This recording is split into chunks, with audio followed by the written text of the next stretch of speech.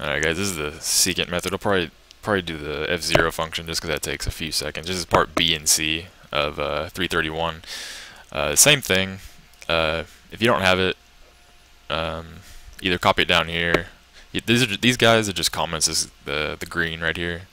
But if not, just go on WebCT and you can find it there. Do the same thing. File, save as, or after you go to script. Here, I'll show you. File, new, script, and just copy and paste this down. Whoops. Then you save it. I'm not going to. I already have it, so.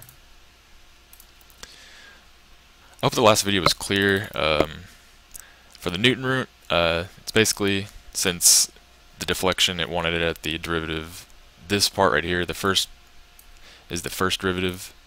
This is the second derivative. The estimated value of x, the error that you want. And this is just the iteration, guys. So hopefully that made sense. Same thing with the secant root. We got the function, then your starting and endpoint, your error, and then the iterations you want. Good thing about this one, we don't have to create the function since we already did. Here it is if you missed it. It's just the first derivative, and these are the values. This is given in the book here. Then this is just the first derivative of that equation. So, save it same way. Call it whatever you want. I called it that. So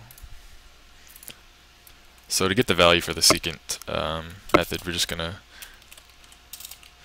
go ahead and do secant root at whatever you called your function. I called mine fun function 3 under 31 der, and then you're going to want, I think it gives us the interval here, 1.5 for xa, and then 2.5 for xb, whoops, don't forget the commas guys, 2.5 for xb, and then the error in this case is 0.0001 again, and let's just do 50 iterations again and see what happens.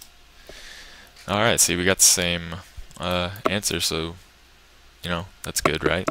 Hopefully this is clear to you guys. It helps a little bit, but so this is the first part. This is part A, and this is B. And then for C, all it wants is you do the F0 function. In this case, you just call in your function again, the first derivative one you made. So this is mine. And then if you plot it on anything, or you can just guess, but it's about at 1.5 when it crosses the 0.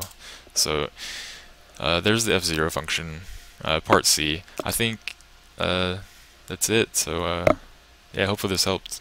See you guys.